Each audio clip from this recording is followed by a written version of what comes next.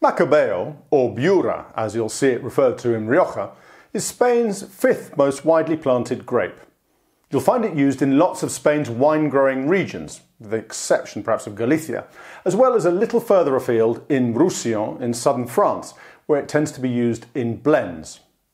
In Catalunya, it is one of the three main grapes commonly used in Cava, where it's blended with Xarel-lo and Parellada. Within Rioja, Viura is pretty popular. In fact, it was one of the historic varieties, which was first allowed when the DO was set up back in the 1920s. Wine growers liked it because it was quite productive, and it still represents a little over 60% of all white varieties planted in Rioja, and is an important part of the region's exciting experimentation with new white wines. Now, Macabeo is a fairly adaptable grape variety, though it tends not to work so well in overly damp or overly dry climates. From a winemaker's perspective, historically Viura, aka Macabeo, has suffered from a bit of an image problem, being considered sometimes as a rather drab, non-aromatic grape. True, it can have some nice orchard fruit flavours, but it has often been blended with other varieties to help perk it up a bit. That said, for others, the grape's neutrality is a bonus. So, for example, Cava producers like it because it does really well absorbing the secondary flavours from the lees contact while the wine is being made in the winery.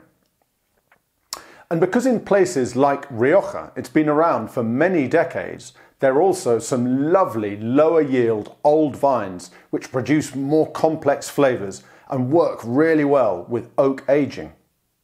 So, what does it taste like?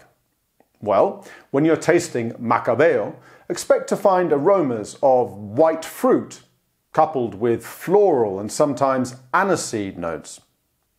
Macabeo wines tend to be quite fresh with good acidity, and they combine well with things like seafood, vegetable dishes or cheeses. For the curious, there are some really lovely examples of Viura to explore in Rioja, often blended with a touch of Tempranillo Blanco or even white Garnacha, and sometimes with a touch of oak.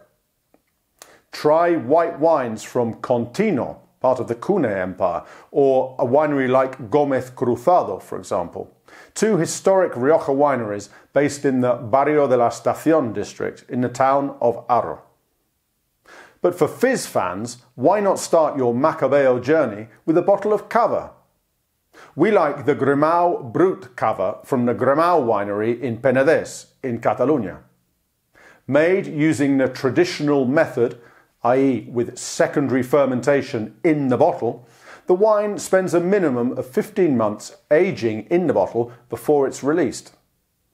It's bright and clear, with delicate steady bubbles. Grimau is a very aromatic cava, with a strong fruit presence. It's smooth and tasty on the palate, with well-balanced acidity and a delicious sweetness. You can buy a bottle on Simply Spanish Wine. Thanks for watching, and look forward to seeing you again soon.